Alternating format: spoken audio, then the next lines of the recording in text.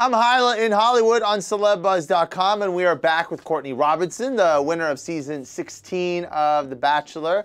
Courtney, let me ask you this. When we watch these Bachelor episodes, the women get super catty. There's so much drama. Do they just kind of forget that the cameras are there? How does that happen? You know, I think so. I think you do kind of forget the cameras are there, and you're also, the main thing is the interviews. When you're sitting there and it's just you and a producer and a camera, right. You don't think, oh wait, this is gonna, that was kind of my problem. But you know, it just happens. It's just, there's alcohol involved and one guy, and it just, girl, sure. The claws come out.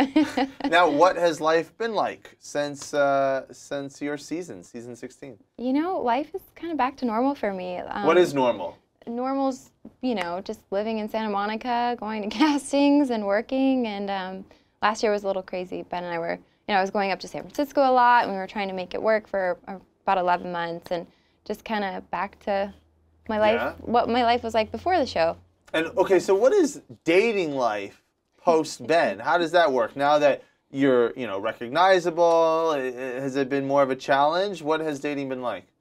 You know, I've been on a couple dates, and I just haven't met anybody great. And the thing is I don't really like to talk about the show a lot, and I've had a lot of guys come up to me, and I don't know, it's really awkward when you meet somebody and then they like say something that you like, and you feel like, did they hear this about me? Or, you know, that kind of bothers me. Because they can go on Google now and say, oh, Courtney likes daffodils, here you go. Exactly. This one guy was like talking about just like the same kind of food I like, and I was like, either we have a lot in common, or I don't know. That's kind of creepy. It is a little bit. And so, you know, I'm not dating. I'm just time out. I'm just But you went on a date with Ari, right? Yeah, How did that work out?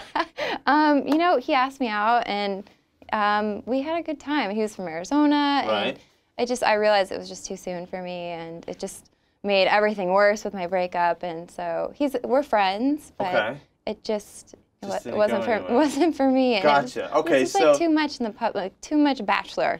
You know, I just want like a nice, normal guy, like a firefighter. Yes, normal, just people who save lives every day. That'd be nice and normal. Exactly. Are you still in touch with Ben? Do you guys chat at all? You know, I don't. Ben and I don't speak. So I wish him well, and I'm hopeful that someday we can. But it just we went through so much together, and it ended pretty badly. So it's kind of disappointing. Of course, I'm sad. I mean, he was my fiance, but you know, just the way the cookie crumbles. That's right. All right, Courtney, thank you so much for hanging out with us today. For the latest on The Bachelor and the biggest stories breaking right now, just stay clicked on CELEBUZZ.com.